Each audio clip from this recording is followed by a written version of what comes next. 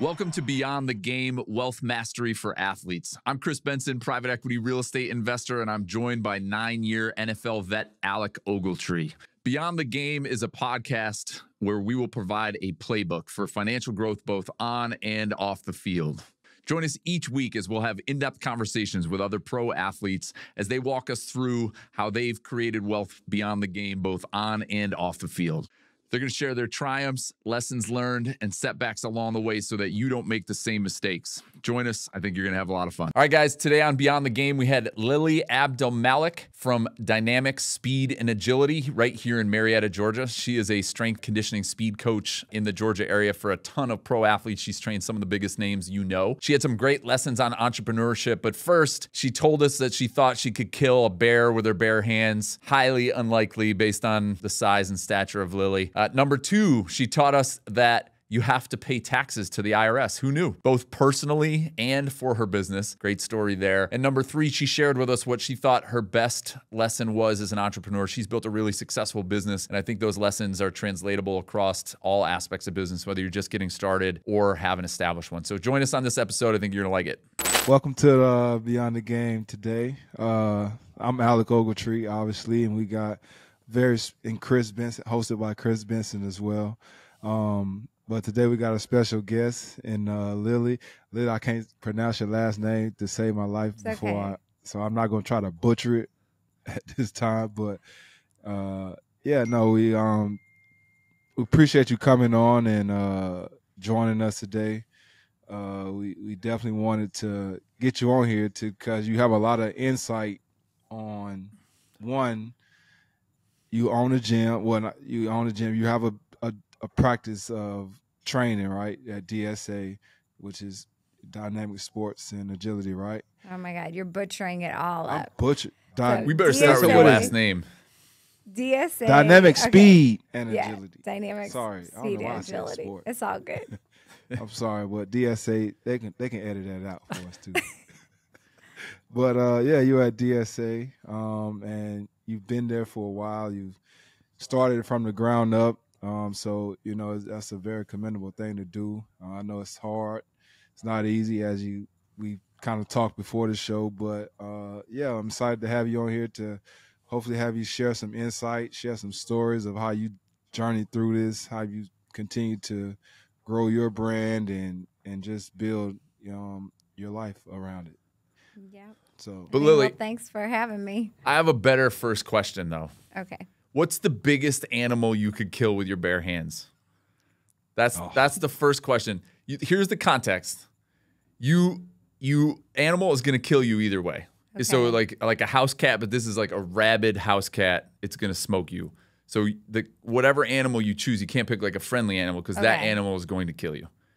When I asked Alec this question, Alec, do you remember what you started with? It was the stupidest answer I've ever heard. Do you remember? I can't remember. I probably said like a lion or something. No, you said a whale. You said you're going to kill a whale. Yeah. I kill that whale. That whale will die. So, Lily, this is always a fun one. Okay. You got to give me the animal and then what the strategy is. And there's no right or wrong answer. The fun part is the debate around it. And then we could talk about dynamic speed and agility. Okay. So, I got the animal. A bear. A black bear. I mean. A black bear? Yep. Yeah. A bear. Why? Well, my strategy to get away is what I've heard is that bears can't, they're not very agile. They just, can only really run fast straight. I think that's an alligator. I'm pretty sure bears run like 30 miles an hour. They do, but bear. I've heard that too. Aren't you supposed to zigzag when you're being chased by a bear? Yeah. No, I'm gonna Google that right now. This is a real I'm pretty thing. sure that's an alligator. alligator. I feel like I'll get away because I'm just gonna be super agile. But that's not. And then but that's not what the question is. If I had to kill that is the question. She getting away. I'm getting away. She ain't gonna fight. I'm reading on the Black Bears Internet Center for Wildlife Endangerment. Bears walk a shuffling gait, but they're quite agile and very quick. Wow. Wait, you have to kill this animal. Oh, so I would, if I had to kill the animal, what would I do? No. Can I have a weapon? 0. I'd strangle Bear. it.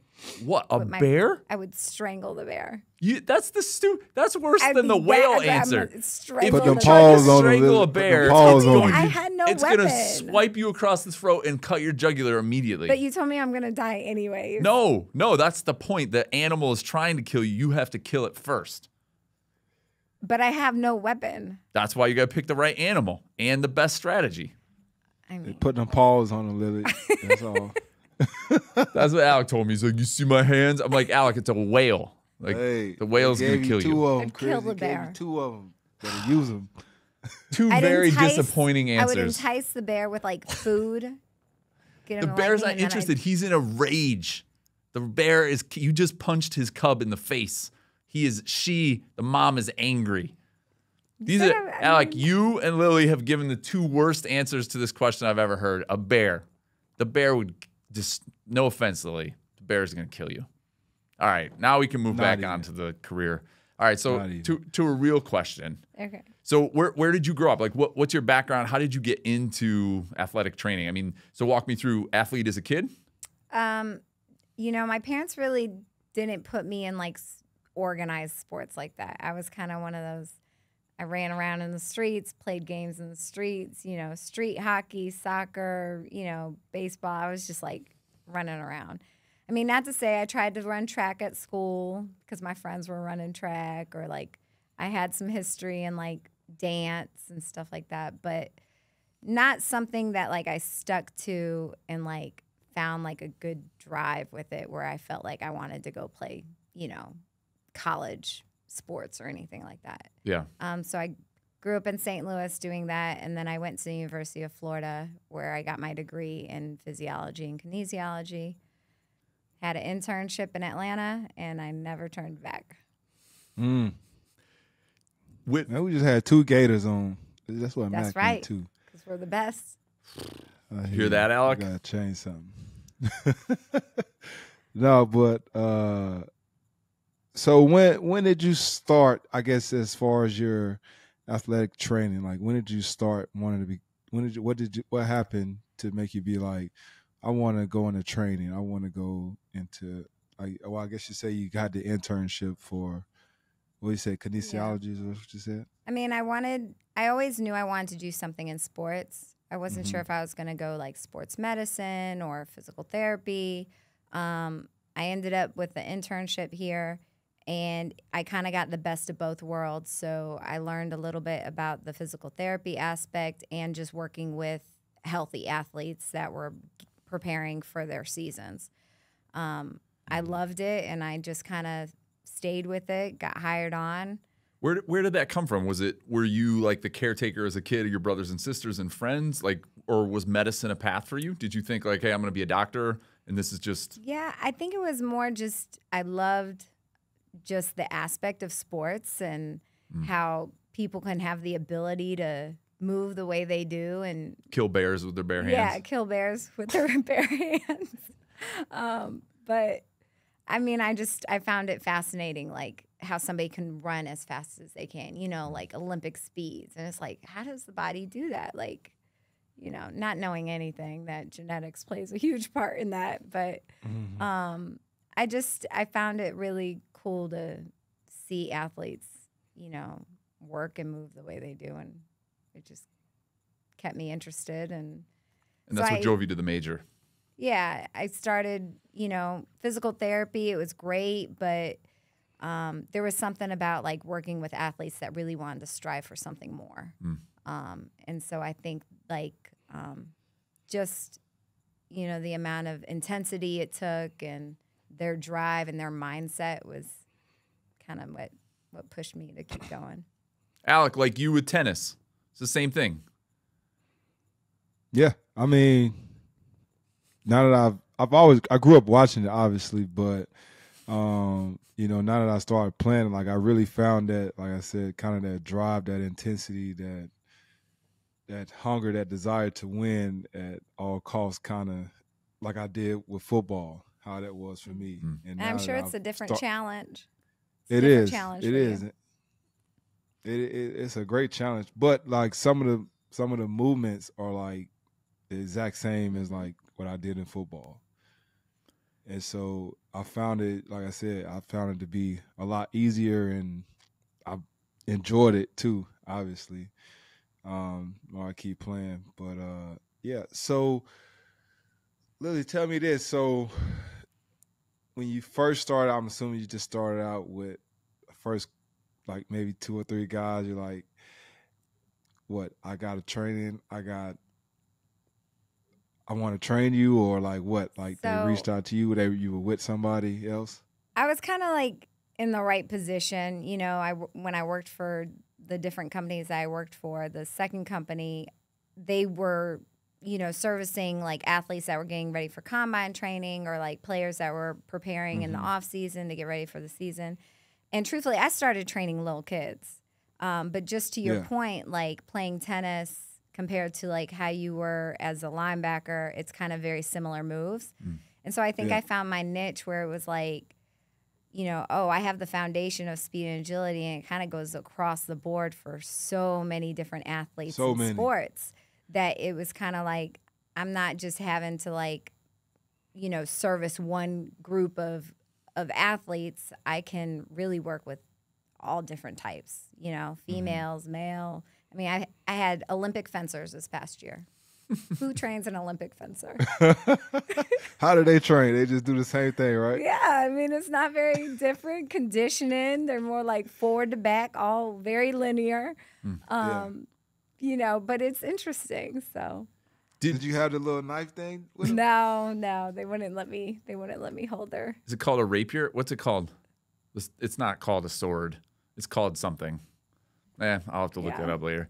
Lily, when you interned in Atlanta, your first gig out of school, was that with athletes as well? Same thing, or was it more PT based, or? Yeah, it was more just athletes getting ready. It was combine athletes for the NFL. So you were in that world. Yeah. Got it. So it was cool. I mean, once I got into. So Lily, first job out of school, you mentioned you're working with athletes already, prepping for combine, and that's across all sports, I'm assuming? Yeah, different athletes, but I ended up working under like a Olympic track coach. Okay. So I was like learning a whole bunch from him. He was working with like a couple guys that were preparing for the NFL combine. And then shortly after, actually a company called XBE Sports bought out that location. Okay. So then I kind of got grandfathered in as one of the trainers to train under Tony Villani. And that's where things started kind of like progressing for me in my career. That's where I started really getting involved more with like NFL players. And we're talking about like linebackers like Takeo Spikes, running back Jamal Lewis. So it was like some of them old heads, you know. And it was a different time, and I learned a whole lot from him, and worked with basketball and tennis. But then they relocated down to Florida. Oh, the whole facility. Yeah, his whole company. So it was kind of like, well, what do I do now? How long were you there? So I got here into Atlanta about 2005, and probably about 2008-09 is when that transition was happening. Okay. So then I established my business. But why didn't you go with them? What kept you here? You know, there were guys who were still training, and I didn't want to leave them. And I enjoyed training them. So I was just like, well, I'll, just keep working with you. Okay. And so then it kind of built up, and I established my business, DSA Training. And they kept training with me, and it literally started from like, a couple guys, and it's grown, throughout the years. So, 14 years later or so. It's incredible. Yeah. Wait, Long time. I have a quick question, Alex. So did you, growing up, were you entrepreneurial, like from your parents, or did you have that model? Or were you thinking about it when you were working for those companies? Because it's your first job out of school. Like, were you thinking, like, I could do this? I'm going to open my own facility? Absolutely not. When I was training, I was, like, seeing how Tony worked for himself and just being a business owner. My dad worked for himself. And I was like, hell no, I don't know. Like, that's too much. Like, I just want to collect a check. I want to live a modest life, get married, and I'm going to be about my way. So none of this was in my plans. And yeah. It's funny how that stuff works out. I know. I wasn't planning on doing this at all. So company leaves, you're staying in Atlanta. How many guys, literally? Like 5? Probably had like 4 guys. Okay, so they're saying, hey, Lily, we want you to stay. We'll pay you. And you're like, all right. Actually, I didn't charge one soul, and I used their likeness to get high school kids to come train with me. So Smart. Takeo and Jamal and Wayne Gandy, you know, he came out of Auburn. He was Okay. an O-line, was in the league for like 16 years. I was training all of them for free. And I was like, well, I just want to show people that I'm training you guys and get the high school kids to come in and pay me. But what year was this? Social media wasn't as big as it is now. No, you know, I had to go around, show the flyers, talk to coaches. before I had to her do time. I had to do it a little differently. Like I had to really be like a salesperson and train some of like the elite kids for free, the ones that I knew that were going to go to like UGA, and that's what I did. And I got everybody else to pay me. Wow. So schmucks like me, Alex, she was showing me pictures of you saying, Kris, you can be like Alec Ogletree. And then I was the one that, I could do that shit. yeah, Okay. you were training for First free time and I was the one who had to write the check. Yeah. Good But for you. I mean, like Takeo, his last 7 years in the league, he was training with me, and you know, I guess it paid off for him. With some other guys, so That's incredible. What a cool You story. get to And play 7 more years. did wow. did That's a you long time.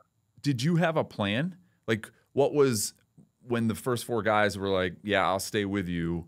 Was it, I'm going to do speed and agility? And is that all you do? Do you do strength and conditioning too? Or how does that break up for a guy who's kind of naive to it? Yeah, so I think like the whole program that it is now has developed over the years. So Okay. when they first started, I was just doing speed, agility, footwork, you know.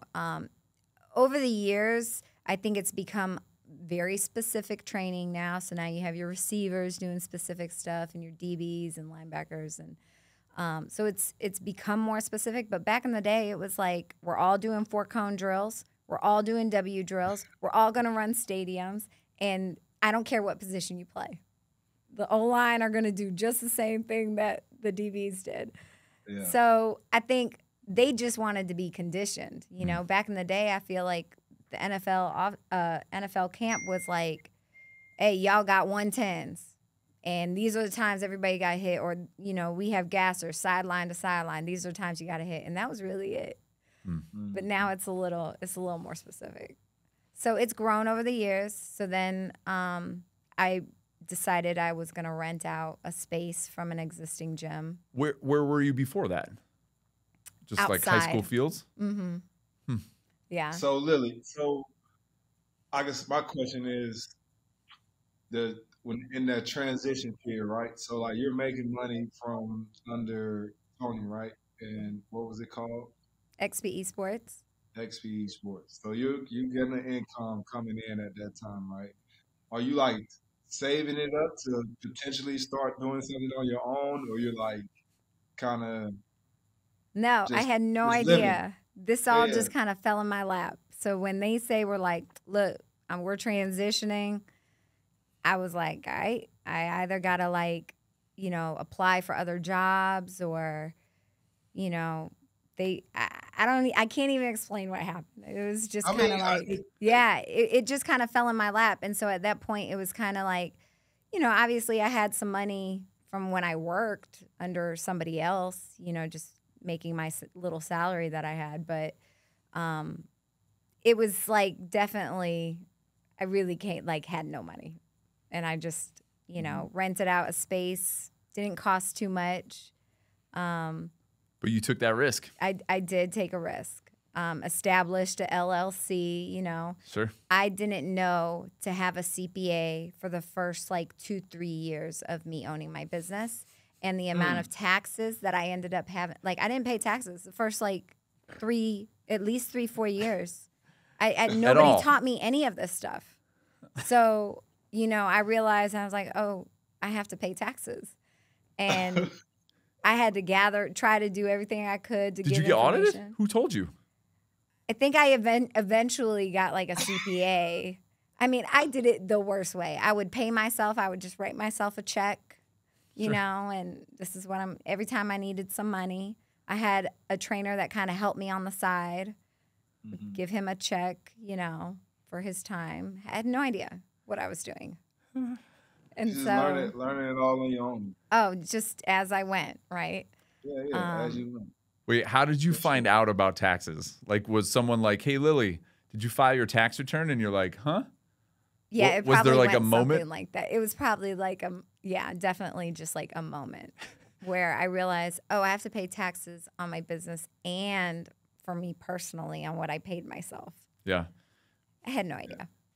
Good learning Yeah. experience. Nobody ever told me. Like What was that? When you like first started, how old were you at the time when you first started at this? Like, you're in your 25.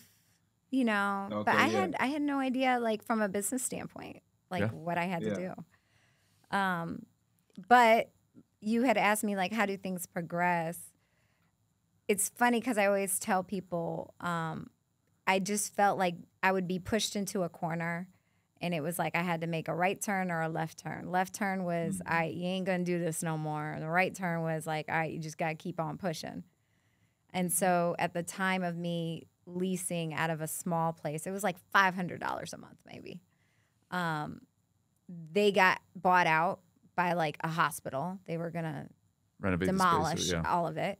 And so then I went to another gym and I started leasing from them. And then it was like everything was like on 4-year mark. And then 4 years into the second location, I started getting more and more clients. The word started spreading around Atlanta. And it was like one day I looked up and we were out on the field and there was like 40 guys out there. And I was like, how the hell did this just happen? Started with 4. Started with 4. And then they wanted to go up on my lease. And it was kind of like, well, if I'm going to pay you guys this much, I might as well have a space of my own. So then I went into looking at spaces of my own. And then one of the guys that I trained knew I was going to do that. And so he decided to invest in my, vision of having a space of my own. And that ended up being where I am now, into DSA Sports in Marietta. So did you guys buy the building? No, we didn't. Okay. That's what, in hindsight, we should have done, right? Yeah. But it was Is it just big industrial flex building or what? Mm-hmm. Okay. So it's just a big warehouse, and we leased it. We leased the space out. Kind of didn't know what I was also getting into because that was like a new chapter. Mm-hmm. I didn't have the same responsibilities that I had in the other locations. Like I was renting out space from somebody. It was an existing gym. I didn't own it. It was like, here's $1,000 a month and I get to go about my way. I didn't care about electricity or water or any other expenses HVAC, that came with it. Yeah. I didn't even have like a payroll system, Mm-hmm. It was just super easy. And now you go into a building where you're leasing like a warehouse space from a landlord. And now it's like, oh, I really have to account for every cent that goes into this. So just learning how to kind of allocate everything to make sure like, okay, did we not make money? Did we break even? Did I make a profit this month? What do I got to do next month? Because I was in the negative the month before. Mm-hmm. So stuff like that. It's so interesting. And Alec, we've talked about it a little bit entrepreneurially, but so many people just move. They just go forward. And then you look back and you have this business, right? Without a plan. And it's okay. I think a lot of people never do anything entrepreneurially because they're waiting because they're like, I don't know how that works. And like you said, you didn't know how anything worked, right? I mean, you weren't paying your own payroll taxes for the business or for you initially. And there's so much value in just jumping in and trying it. And you'll figure it out, right? Because you have to. Right. Like you mentioned kind of getting backed up against the wall. Like that's the ultimate entrepreneur's journey is you jump in, you're like, I think I'll figure this out. And then, you take a step forward and you see what you can see there and you walk a little bit further and you see a little bit further and you just kind of keep moving down the line. For sure. I mean, throughout the whole process, it's like now that I'm in year 4 in the space that I'm in now, it's like you look back and you're like, I would have done things differently. Hindsight, right? Yeah. But you don't know that when you're doing it, but it just sets you up to be that much more knowledgeable for the future. And then the same thing will happen again. You'll do something and then 5 years will pass and you'll be like, in hindsight. But it's just how it goes, and you just keep pushing forward. Yeah. Yeah, it's super interesting No, for that sure. I think I'm always fascinated with people's journeys because there's so much you don't know until you're in it.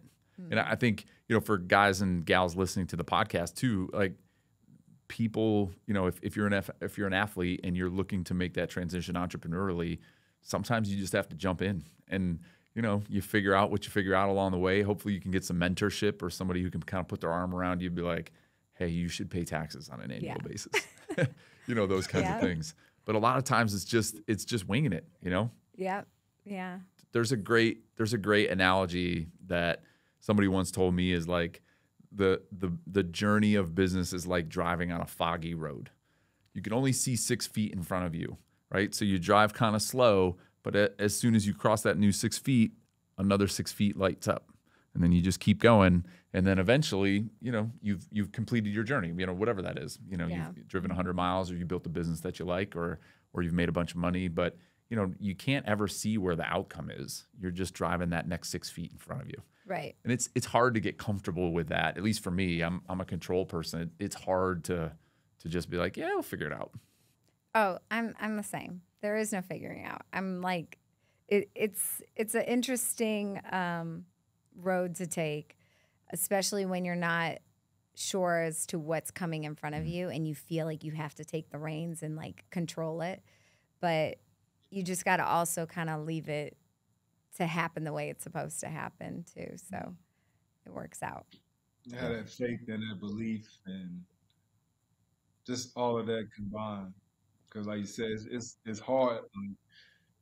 I'm just hearing your story. It sounds so similar to like so many guys that like train. Like they hear one day, then like you said, all of a sudden they transition to doing something else. Or like, and for instance, like the team, they just cut us. Now we ain't got that check coming in no more. So it's like, okay, what am I about to do now? Right? Like I can go do this. I can go do that. But you got to find what you're passionate about. And just hearing your story, I can see why you stuck in that field because of the determination, the grind, everything that you were saying to athletes. But I'm like, hell, you doing it right there yourself, just going through this business adventure. Only when you're practicing with your gym and stuff. So no, that's definitely. I think for me too, I don't like anybody telling me I can't do something. Mm-hmm. And so I knew like that kind of came up a lot being in the business. And then just, I also noticed like when something would be presented to me or if somebody was like, oh, you should do it this way or you should go this direction, you got to definitely, I had to trust my instinct. Like there would be, if it was a strong no for me, it was a strong no, and I wasn't going to do it. Like what, Lily? Like what did somebody bring to you that? Like, I don't know. If it's somebody like. Tell it like it is I is. What's that? I said, tell it like it is I is. Yeah, I'm just trying to think of like an example, but if somebody wanted me to run the business a certain way, and yeah, that could have worked, I'm not saying it can't work, but it was like something in me would be like, nope, I'm going to do it this way. And even if I'm wrong, I could at least say that I failed based on my own wrongs and not somebody else's wrongs. So that was like, I guess you could say like I'm a little headstrong in that sense that somebody will give me advice. Like even when I first started on my own, like my family was like, nah, that's not what you should do. Like you should go back to school. You should go work for somebody. And I was like, nope, I'm going to do this. I don't care if I have no money. This is what I'm going to do.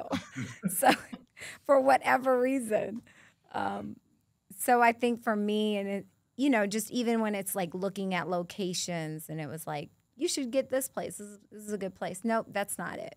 Yeah. Even though it probably is a great space. There's something in me that's like, nope, there's something, greater or a better situation. That's your gut. Yeah. That's what gut feel is, right? Gut is just a collection of experiences that hopefully drives you in the right direction. I think that's what's talking to you, right? Right. You're just like, that feels bad. Right. And so, Kris, I mean, did you just make that up?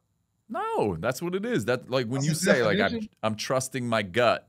That's your gut is just a collection of Yeah. experiences. but I think even like further, to me, it's like I don't want to fail based on another person's insight.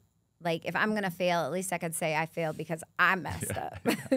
I'd rather That was me. than somebody else. I feel like that's most people feel like that. Yeah. Especially just like you being like an owner, like just having that mindset, like, no, this is my baby. Like, I'm developing this from the ground up. So like, yeah, you hear other people's opinion and you take it for what it is. It's like how the coach they would give us plenty of information, right? Like all week long on this opponent or whatever. They give us thousands of information. Like it's overload, right? But like, how do you decipher like what you can take for yourself to help you go out there and perform the way you need it? Now, granted, they got all the answers. You can go right here, you can look it up, and all this. But at the same time, like, what are you doing? It's a difference between what you said on this paper to going out there and experiencing it and seeing, okay, they running this play or this happened in this business. I didn't even see that. Like, I might have glossed over that when I was reading about it or whatever. But it kind of played out differently in the game. You know what I mean? So, Right. like I said, I see the resemblance of it, the similarity of it for sure. Where's the business today, Lily? So you rent the space. It's your 4th year. How big is the space? So we're running about 15,800 square foot facility. Okay. Great space. Like we have batting cages and a field area and, nice weight room, amenities with like hot tubs, cold tubs. So we actually, we're in a place where do we continue to lease?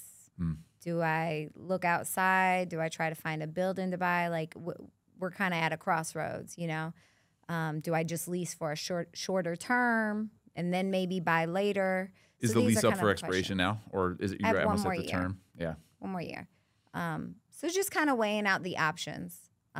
What's best moving forward. How many, just walk me through some of the numbers on the business. How many clients-ish? Oh, my God. Ish? It's so interesting with this business because it can be very seasonal, right? Sure. So, from February to July, that's our high time. And we have hundreds of athletes that come through. And then during that, August, September, October-ish time, it kind of dies down. But we do have hundreds of athletes that walk through those doors. And are you still training amateurs as well, like high school kids? Yeah, I'll go from middle school all the way to pros. And I have trainers that work under me. How many trainers in the business? So I have 2 strength trainers and 2 other speed agility trainers. During the high time of the year with the NFL guys, I pretty much hire DB coach, a receiver coach. Okay. So they're contractors. What's that? I'm going to send you my contract for the linebacker coach. I got you. You already got a job. They're the best, though. Guys who have trained with me, they kind of know what I do, and then they help later on with the skills work. But was it a hard transition, your first group of employees? Because then you become a manager too, right? You talk about infrastructure stuff in the business, right? Taxes, how your building works, but then a whole nother level is managing people who think differently than you. It's your baby. It's your vision. How was that transition for you? Managing people is probably the hardest aspect of the business. But, I've had to fire people. I've had to do that. That's not very fun. But it's you have to make sure that you're in alignment with all these people, that they understand your vision, that they work well with you. And so I think right now I have a very good team, which I'm super thankful for. So you know, everybody kind of understands their roles and, you know, what we need to do to continue to move forward. Because, you know, we want to see DSA grow and be able to service more people and help the community and stuff like that. So you have to have a good team. And so I'm thankful that we got there. So far, so good. They get out of line. Yeah, you know. It's over with.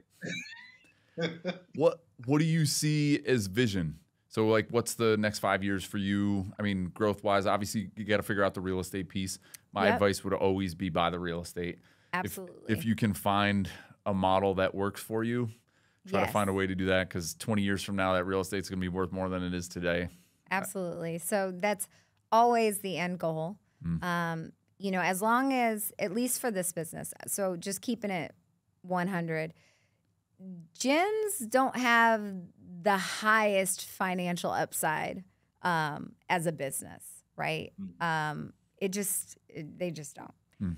But there is a way, you know, through buying a building or land and kind of building where it's like, okay, there is that return when you do buy. As long as you keep leasing, your money is going out. Yeah, it's just going out the window.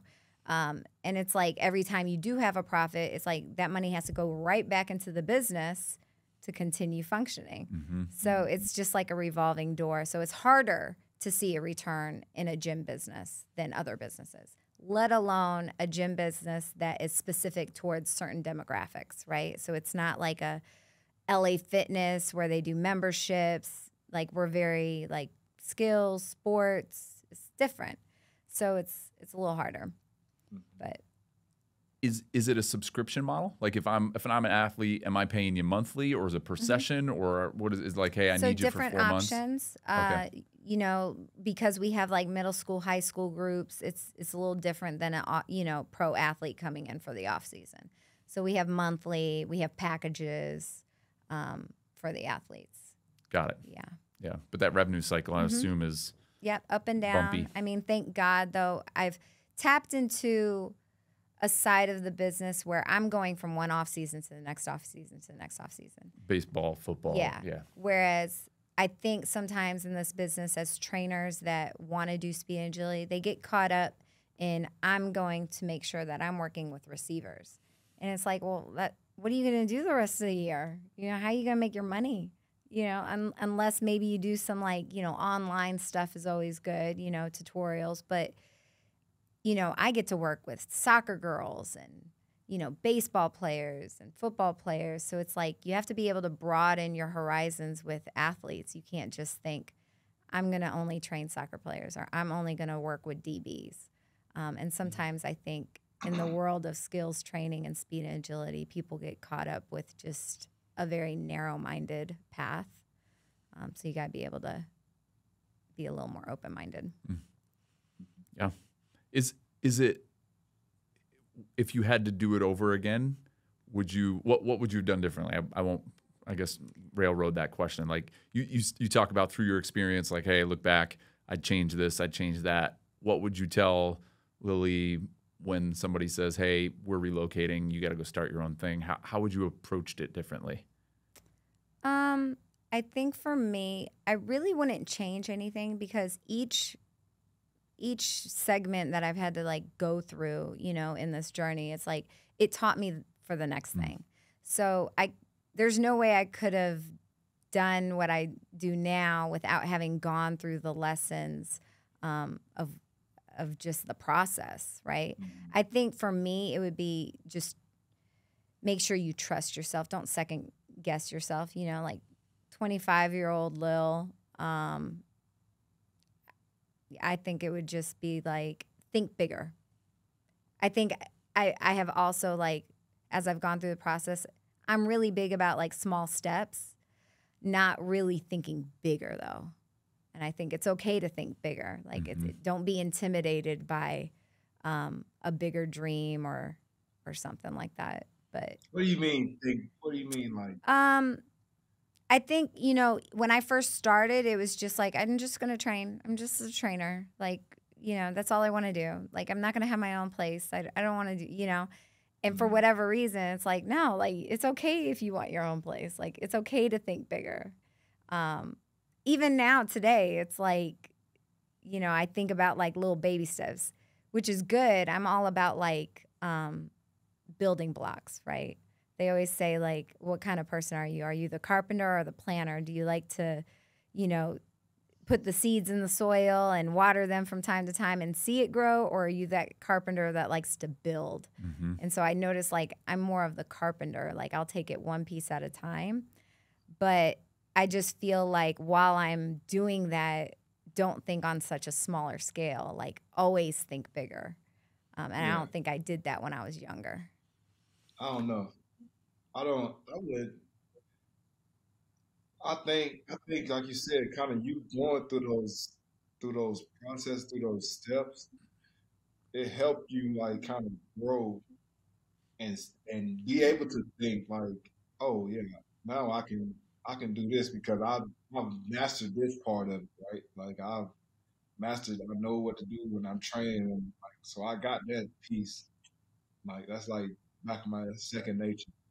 Now it's like, okay, I go to this building, I'm learning about how to lease, like I'm learning about how this works. Or now I wasn't responsible for that at the time, but now I'm responsible for it. So it's kind of like you said, kind of those building blocks where like to me, it's not that you're not thinking bigger. It's more like you taking each step and mastering it.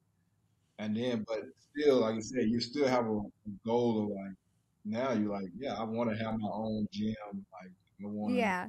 It's been a do all that. process, Yeah. but what I'm saying is, like, even when I was leasing, I just felt like, oh, this is just it. Like, I'm just going to keep leasing. You know, like, I didn't think for one moment, like, no, Lil, like, you can get bigger. You can own a building. It's more like for me, which I've been thankful for, and that's why I wouldn't change anything. It's like the steps is what has led me to get to a point of thinking bigger.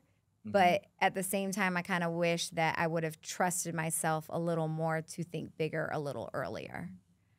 I probably would have gotten through the process faster, is what I'm saying. Yeah, Alec, I agree with you that the process is important. Right. But I think if you have a goal that you're working towards that might be a little bit bigger, or if you have a mentor or someone who can put their arm around you and help you step through those, you know, or walk up those steps a little bit quicker, I think that's always the thing. You know, we said it on the episode number 4 with or number 5 with Mac Brown. Big deals and small deals are the same amount of work, right? You just make less money on small deals, and so you're going to spend your time, whether you're a 4-person training facility, you know, renting in the back of somebody's gym, or, you know, you got hundreds of pro athletes in a 16,000 square foot facility. You're still going to work 40 to 60 hours a week. Right? One, you're probably going to make more money than the other. And in real estate, that's what we talk about, right? Big deals, small deals, we're spending the same energy. You're just going to make money on a bigger deal. And I think it's also helpful when you have someone who can help with that, who's done it and can say, hey, Lily, what about this? Right. You know, what if we shot for that? You know, I think when you're building it internally, it's hard to look outside of what you have because there's nothing to see. You haven't seen it before. Right. I think that's always the mentorship thing when we talk with some of the guys about what they can do during their playing years. Find those guys and gals who have the influence or who have done what they want to do and latch on. Because, you know, just like you, people want to be with pro athletes, you know, and when they're playing, a guy like Alex, like, hey, I'm Alec Ogletree, anywhere in Georgia, if you're a Georgia fan, you know who he is. Right. And it opens a lot of doors. I think that's a big piece that a lot of guys miss the opportunity of. If they're going to go be entrepreneurial, we'll build those foundational blocks when people want to meet with you. You know, it's a lot easier when you're a pro athlete than when you're just a guy. Yeah. I think that's an interesting piece for all entrepreneurs is just those blocks are, if you set your sights big, it's just build to something. Right. I think for me, it was like, and that's why I'm saying I was kind of put into a corner. I was kind of forced to think to the next step where when I was there, I wasn't thinking of the next step. Like, what's the next big thing? Like, if they had never gone up in their rent in the space I was You'd at still before, be there. I'd probably still be there. You know, it was just that content. I wasn't thinking bigger. Like, no, Lil, like you gotta get out of here and do something bigger. And so that's why I was saying I get in a corner and then it's like, oh no, shit, I gotta do something else. But you ain't afraid. You don't shut down. I can't shut down. That's the key part to me is a lot of people just kind of they hit a wall, they hit a brick, whatever, bump in the road is like, all right, I'm done. But I think that's like the difference between successful entrepreneurs and those who don't quite make it. Like for me, like say it's the dog inside of me, I refuse to fail and I refuse to go backwards. Okay. So it's like I always tell the guys in training, I'm like, when we run sprints, right? Somebody will set the standard on a certain time in their sprint. I'm like, all right, the standard has been set.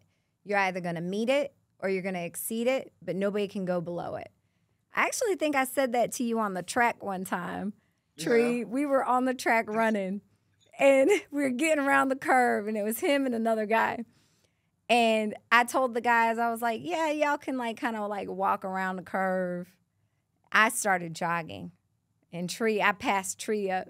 He's like, I thought you said we could walk. I was like, well, I started jogging, so you can either meet me or you can stay behind me. But, you know, there is nothing else in between. I know what Alec did. What'd you do? Took my ass off. I probably started walking, actually. It depends on the. Yeah.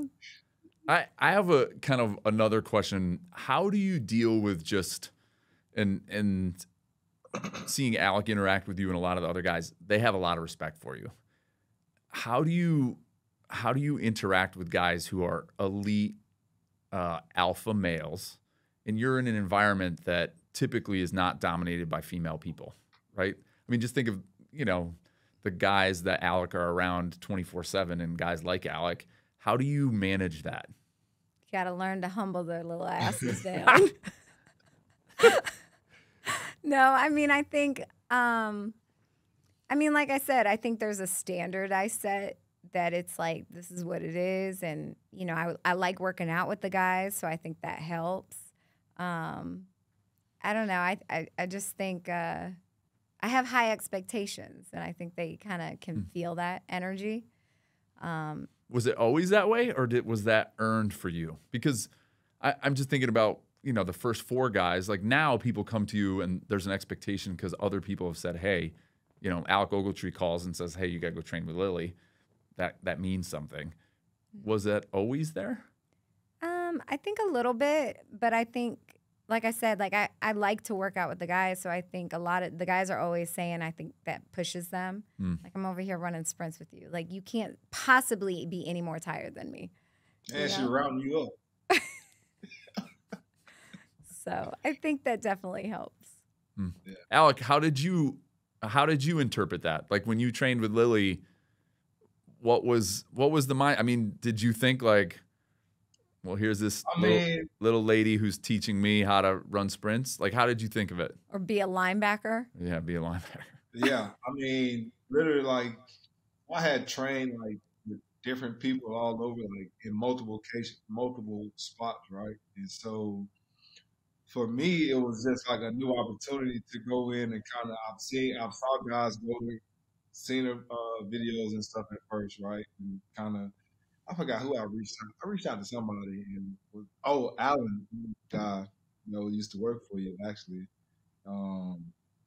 Was seeing him there and stuff, and you know, kind of kept up with it. Never, I think at that time I was training somewhere in Buckhead when I first started looking, but I ended up leaving that place, and I was looking. I think this was what my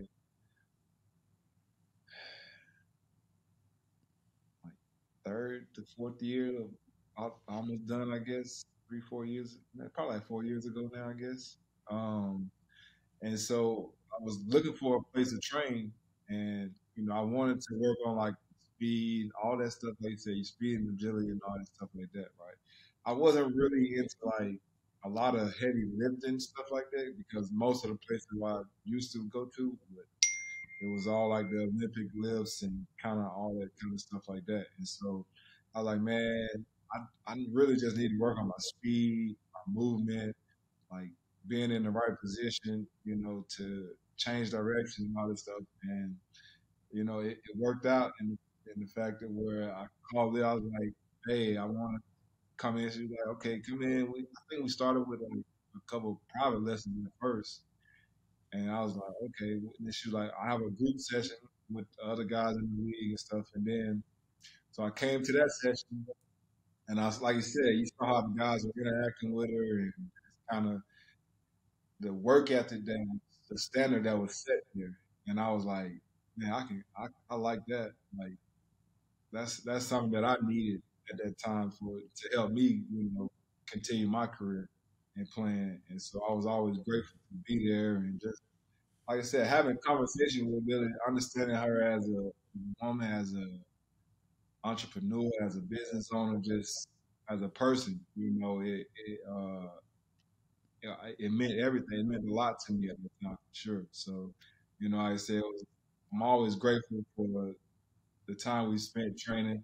Granted, I have retired, so you know, I do tennis now, so I will start coming back to do that. But you know, y'all gonna see me in Atlanta Open one day. I hope so. I'm gonna be there. Don't throw your back out though. Well, you know, I'm not putting too much weight on it. It's a little different. I ain't gotta bang into nobody. I ain't gotta do none of that. Just go chase this ball around and hit it. Great sport. But yeah, no, for sure. So, like I said, it was awesome. Like I said, getting to know her and just be around her. And like I said, see how she just ran the business, how she trained everybody, she treated everybody the same, and everybody, you know, you can respect that. And the work speaks for itself, you know. Thanks. So. Good for you, Lily. Appreciate It can't be easy. I mean, I'm just envisioning 30 dudes in a room who are all Alec Ogletrees. Like, that's intimidating. Or at least would be for me. I just yell back. Yeah. I just yell back. Fair. So I have one more question. Then I want to hear more about like what you see with the guys and how they think about what's next. You know, because you know if you train Alec years 3 through 8, you know 7, 8, and 9, and Alec's knowing that the run's almost over, right? You know, he's got more time behind him than he does ahead of him. But in the business side of things, what's the one lesson that entrepreneurially you would tell somebody who's starting their own thing? It doesn't have to necessarily be fitness training, but what's that one lesson that you'd be like, look, make sure this? I think for me, it's just, you know, obviously if you're going in with like other people, making sure that you protect yourself, your own assets, you know. I mean, I think that's one of the, I've been good to say that, like, when I went into business, like, everything's been protected. But I think a lot of people tend to get into business with other people, and, you know, whatever, you know, people think differently. People have a different end goal. You think one way, things might change. So I think it's just, you know, make sure that you protect yourself and your business, and know like what your end goal is at all times, you know. So yeah, partners. Yeah, it'll make or break you. Yeah, and everybody has partners, you know. Like very few times do you ever see like business people and it's just like one person owning this one thing. Like you're always gonna have partners. Like sometimes there's 10 people in a group, you know. So just making sure that everybody's aligned. Yeah, expectation I think is a huge part of it, right? That whoever's in that partnership has the same expectation as what you're trying to accomplish, because otherwise, I mean, that's true of everything, right? Relationships, you know, personal relationships, jobs. If your expectations aren't aligned, it's tough. It's really hard. Yeah. Is there something that you see kind of as a pattern? You know, with Beyond the Game, we're trying to create a community for athletes to essentially say, hey, here's a group of people you can trust, learn from. And you've worked with guys across all spans of sports and careers, and probably guys who've had long-standing careers, guys like Alec, and guys who've been in the league a few years. How are they thinking about the beyond part? Or is that something maybe you don't No, dig into too much? I definitely, one thing about being, you know, a trainer to these guys, we do have like, you know, deep conversations after the workouts, and, you know, what are you going to do? You can play one more year. If you don't play one more year, what are you going to do? So I definitely see, like, there's guys who put their money in stocks, you know, different types of stocks. I'm not very good at stuff like that. And then there are guys that, you know, they come out, especially guys who may not have made that much money, and they're kind of like, oh, have no idea what I'm going to do. You know, it's just trying to find their path. So I try to tell guys, like, for me, like, when we have these conversations, I think sometimes the guys get lost in the aspect that this is what you do. You're an athlete. You play football, but this isn't who you are. This was just, you know, part of a path to get you to where you're supposed to be in your full purpose and what you're supposed to be doing. Alec, for you, that's the Atlanta Open, baby. Just saying. Yeah. I'm here for it. It's more like a resource, right? So football has become like a resource to set you up for the next step. So I think getting them first to understand that aspect, because they do. Like, a lot of guys kind of get lost with that identity of, I'm just I'm a football player. And I'm like, you're not going to play football when you're like, 38, 40, So it's just kind of trying to get them to understand this is a resource.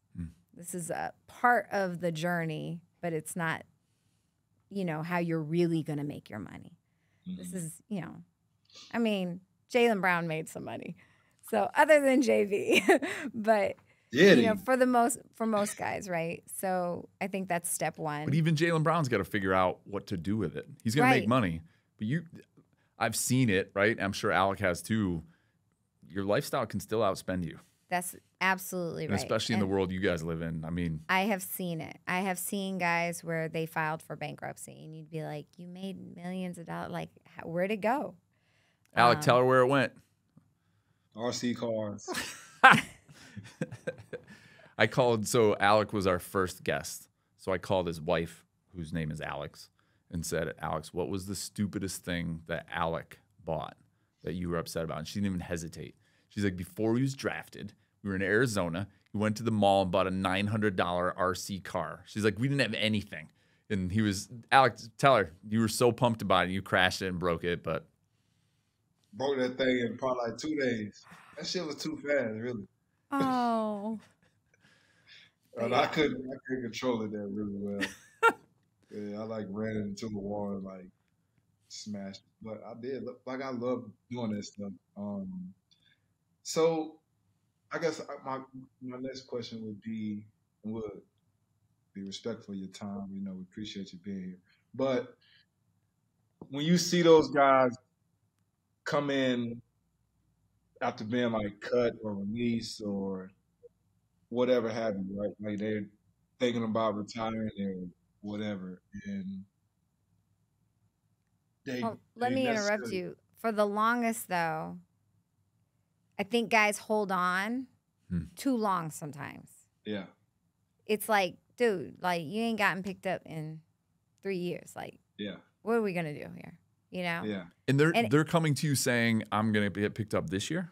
It's the hope. It's the hope that they're gonna play again because they're not ready to let go, right? Yeah. And I think that's the other thing, and I could say this about myself. It's like having the strength to let go. So you're not holding on too long, and it's like for them, I see that a lot. It's like you got to let go so that you can move on to the next.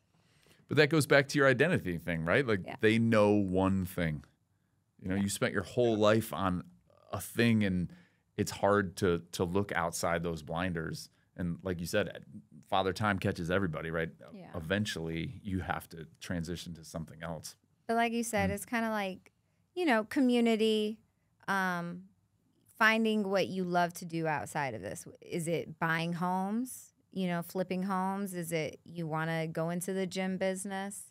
Do you want to go into coaching? There are things beyond the game. Beyond the game, right? baby. Alec, you pay her to say that? I did not.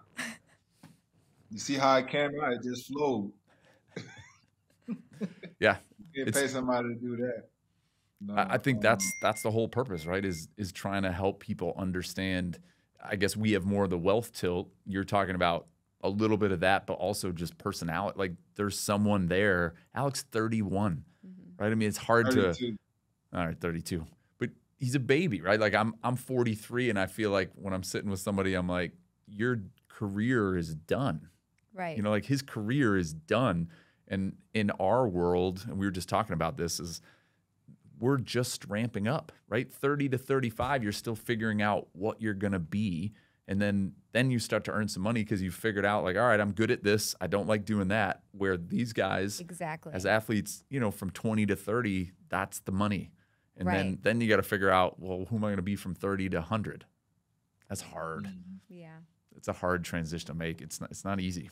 Yeah. But I love your philosophy of the sport is a resource. It's a philosophical way to think about it, but it's a resource that got you here, and it's going to lead you to wherever you're going. That's right. Yeah, it's a great way to think about it.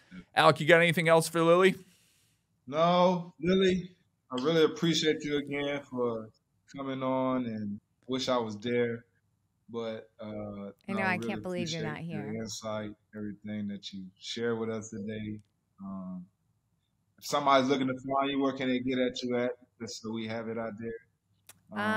So Instagram at Okay. Lily DSA Training is where most people find me. Okay. So, Watch those videos. Watch the one where she dekes everybody. That's sorry, Alec. You said what? I said watch those videos. The one where she dekes out everybody. Basically, she lines up as a wide receiver and has people play DB against her is very impressive. You need to put that one on. Did you have it on the ground where you shook? What's his name? Dang, what's his name? You remember you made him fall? Actually, I made him fall. That was inside. Like it's an older video. You know, I can't remember his name. Dang. Kenny Ladler.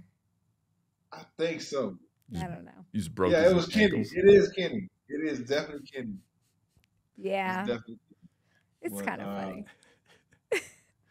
Yeah. Well, thank you, Lily. You're welcome. We appreciate It was Appreciate a it. pleasure. It was a pleasure. Thank you for tuning in to Beyond the Game. Please like, subscribe, comment on your favorite platform. It helps others find the show. Special shout out to Open Heart Media, who has helped produce Beyond the Game. Check them out at openheartmediaco.com.